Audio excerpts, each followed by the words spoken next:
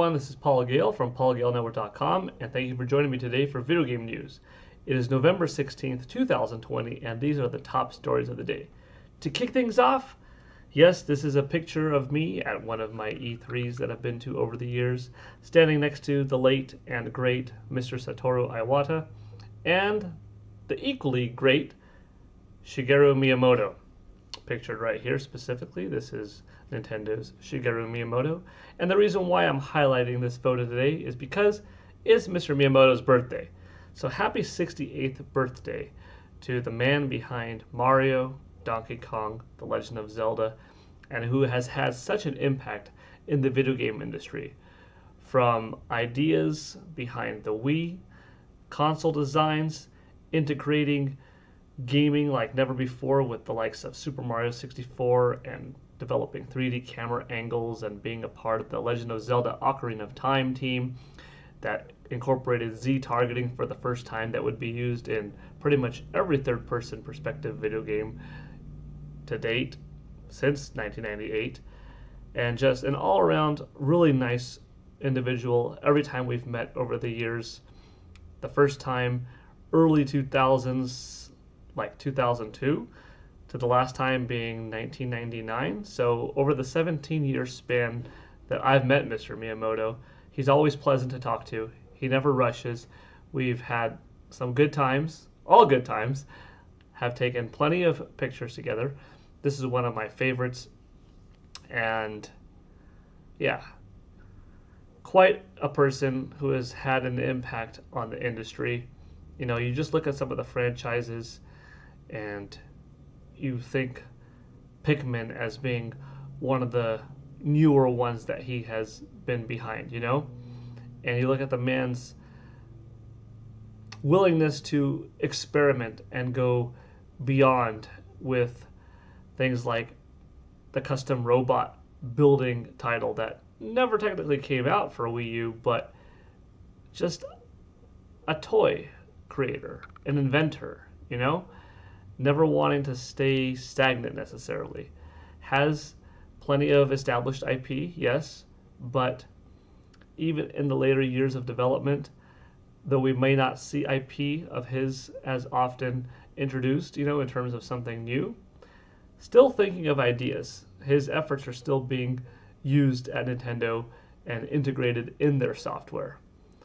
Titles that come out that have other lead producers, other lead developers on top of them these days still have a bit of Mr. Miyamoto touch behind them, you know? He's a very well-respected person in the industry. Like I said, very kind individual to me, so I appreciate him. And I certainly hope to see Mr. Miyamoto have plenty more successful titles that he's either a small part in creating or maybe even one or two final new IPs that the man delivers in the coming years. I hope he never retires, but you know, being 68 years old, if retirement, you know, happens within the next 7 years, I could understand. Maybe job shift, but still working at Nintendo in some capacity, lesser role, but still, you know, giving us his presence because he's very unique, and I don't think he will ever be quite replicated. So, a little bit of a backstory on our interactions and a little bit of knowledge that you probably already know about of the man and of the titles that he's developed and whatnot, including some projects that never came out, but still, you know, always thinking of new ideas, new methods of control, new ways to incorporate technology and make games wrapped around that, and still playing a vital role in the industry from a senior management perspective. So, happy birthday, Mr. Miyamoto. Thank you very much for the kind times that you've given me over the years. Moving on in video game news, some more traditional gaming news. We have an update from Microsoft regarding the Xbox acquisition of Bethesda, and the Microsoft CEO, Satya, mentioned to us today that it's not in Xbox's intention of holding hostage, if you will, Bethesda's titles, you know? You look at this list, Paul Gale Network mentioned it, a couple of months ago when Microsoft announced this acquisition. Less than 2 months ago, really. Dishonored, Wolfenstein, The Elder Scrolls, Fallout, Doom, Starfield, The Evil Within, Prey. Some pretty heavy hitters in there, all officially under the Xbox umbrella. They don't need to put their games on anything else. They will still honor some existing contracts in bringing out, future Bethesda titles that are coming within the next year-ish on Nintendo Switch, PlayStation 4, etc. But beyond that, they don't have to. They could keep Doom, they could keep Elder Scrolls as exclusive Xbox titles. But like I said, with Satya's update to us today, we learned that they're not going to hold it hostage, but they're going to do what's in the best interest of Xbox to make the Xbox version the most attractive. It could be coming out first for the Xbox Series S and X, and then later, have a staggered release. 6 months later, be released on the Nintendo Switch. Another 6 months later, be released on the PlayStation 5. Microsoft gets to have its cake and eat it too, They get to have heavy hitters, and that's kind of what I expected, from the start. Was there's a lot of money to be left on the table and not in the bank if they only had the titles on their systems. It would bring in more people to buy, an Xbox platform. It would make more people sign up for Xbox Game Pass Ultimate, but would it necessarily equate to as many people that are going to already buy a PlayStation or a Nintendo? Probably not. But Microsoft could definitely have the best of both worlds here. Release the games first from these series of titles on the Xbox Series S and X, and for that matter, Xbox One in the coming future, last couple of titles perhaps, and then stagger the releases out. If I had a guess, I'd say you'd want to distance Microsoft, speaking, if I were them, you would want to distance your release far enough ahead of the PlayStation 5 release, because those systems are more comparable in their ecosystems, their setup, their raw hardware spec for spec. The Nintendo one is still competition technically at the end of the day, but it serves a different market. People know that they're not going to get as high fidelity visuals from, Doom 3, if you want to call it that, or Wolfenstein 3 on the Nintendo Switch Plus as you would on the Xbox Series X. People want it for that. It's good graphics, but it's also portable, and I like that. That's not to say release it the same date and date, because you don't want to compete too much with your own Xbox version, but several months later, spark up a new interest, not really eat into your sales. And then later on, the PS5. If people know going in, I don't know which system to pick. Well, I'm learning now as these games are being announced in the future that they're going to come out, 12 months from now on PS5, but next month on Xbox Series X. If someone's big enough of a Doom fan and they don't have either system yet, and the majority third-party lineup looks the same, and they don't really have a ton of loyalty to, Halo, Gears of War, or Uncharted, God of War, this might be what makes people shift to Xbox camp. Hard to say, but it's interesting hearing, updates regardless here and there, and I thought I would share that with you because it's pretty exciting. I'm very interested in seeing what comes from this Bethesda deal. Moving along, I'm pretty happy for this. This is Alanah Pearce, former IGN editor. You have probably seen her on YouTube in the last few years. She's got a great channel with over 500,000 views. We met and had a nice chat, quick, but took a cool picture together at E3 a couple of years ago, and I like Alanah. She announced today, "Hi everyone, I'm finally allowed to announce my new job as a video game writer at Sony Santa Monica, who you probably know as the studio, meant to say, who makes God of War. I am so proud to be a part of this incredible team." Good for her. I like that. Boom. There you go. That's really awesome, She's done a great job in developing a big brand for herself and has a strong engagement on YouTube and on Twitter, on Instagram and so forth. So this is pretty cool. I always support good people, so it's nice to see good people reach success, and sometimes that success takes them to different areas of the video game industry. You could have somebody that's on the writing side that goes into development, someone who's on the development side that goes into the journalistic approach. So that's cool. But regardless, congratulations, Alanah. I'm proud of you. Keep up the good work, and I hope that your time at Sony Santa Monica is the best position you've had yet in anything video game related. Keep up the good work. And I hope that you still have YouTube content, because I do enjoy seeing your personality and your take on video games. So, to the best of everything for you going forward. Next up,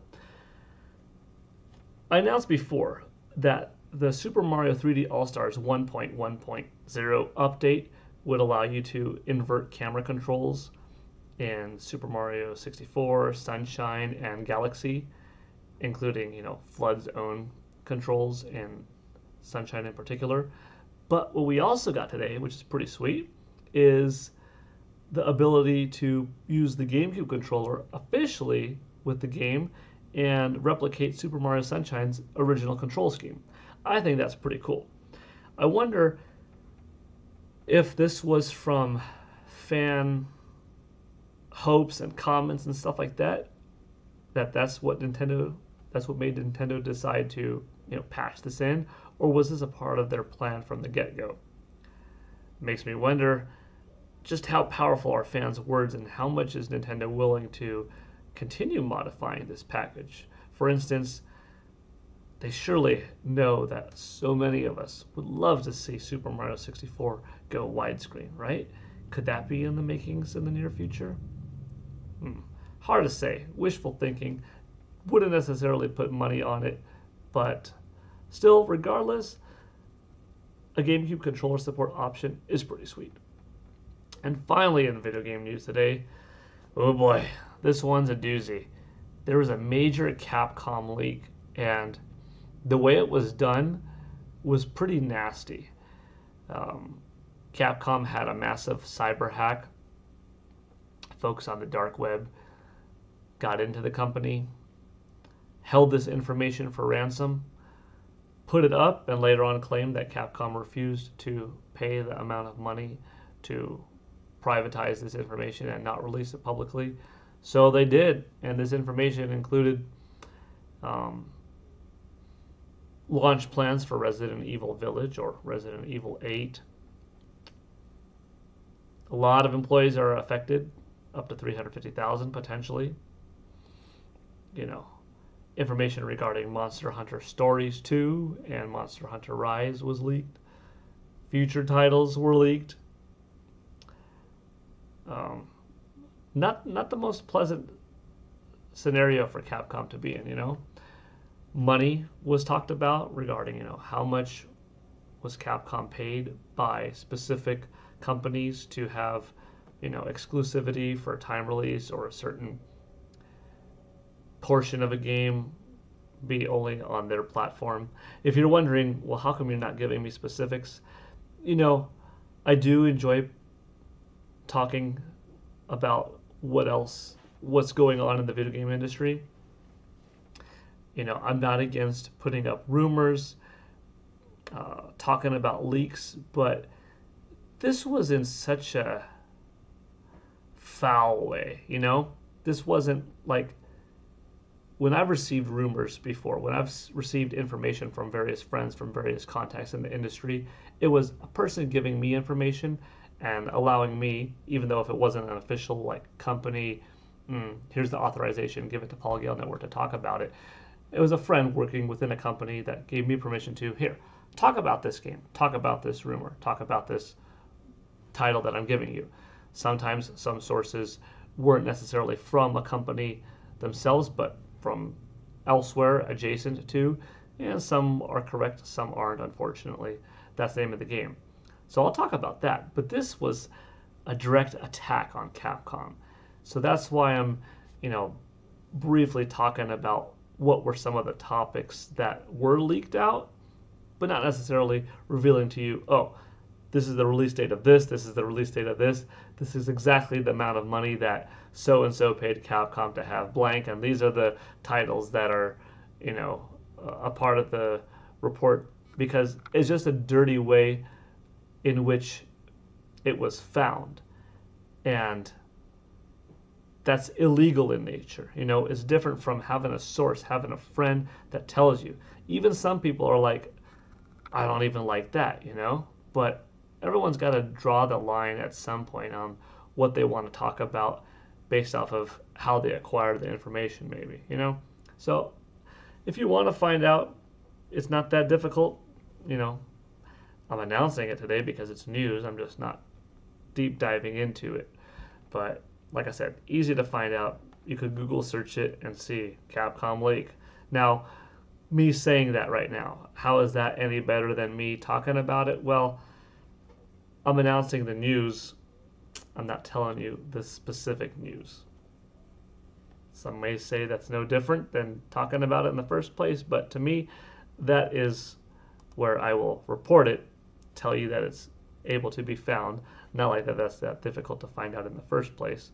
So I'm not really pointing you in an exact location, but you know, it's kind of obvious. You could search for anything online and find anything you want. But that's where I stand on that. I feel bad for Capcom, but that being said, I will talk on a more uplifted note. What was revealed in this leak is pretty awesome stuff. You know, there are some games in there that I didn't know about before. Some exclusive projects that are pretty cool that I'm looking forward to. Now, knowing about them, knowing very little about them, but still looking forward to, it's pretty sweet. You know, anytime you talk money and numbers and exclusives that companies have behind the scenes, getting to see that is definitely intriguing. So, you know, it's a bittersweet thing because you live in the video game industry for that excitement of being shocked, but on the journalism side of things, you also do sometimes come across information that's, you know, special to you that you are able to share, and sometimes receive information that unfortunately is false, but you don't know it going in, so it's kind of a risk in talking about it. So there's excitement in acquiring things specially for you. There's excitement in being a fan and learning things live. This has a little bit of excitement in learning it, but it's kind of tarnished by how it was shared. You know what I'm saying? That's just the human in me, right? Let's be real. People are affected by this kind of stuff. So, yeah. Well, anyways, though, cool stuff overall. Let me know what you thought of today's video game news. Happy birthday, Mr. Miyamoto. 68 years old. Here's to many more. What do you think about Bethesda and Xbox going forward? Congratulations to Alanah Pearce once again. I'm happy for you, her, if you're not watching. And pretty cool Super Mario update and the Capcom news. Let me know what you think of any of it. All right. Thanks for watching. This is Paul Gale Network signing out. Hope you all have a good rest of your day, and I'll see you next time. Bye.